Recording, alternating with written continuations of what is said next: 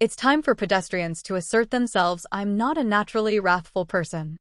I don't like to, and usually don't, lose my temper. The exception is when drivers ignore pedestrian right-of-way.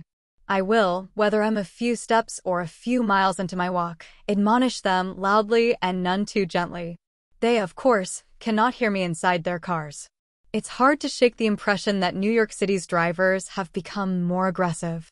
They run reds, viciously honk and yell at pedestrians who clearly have the right-of-way and generally endanger the lives of those on foot.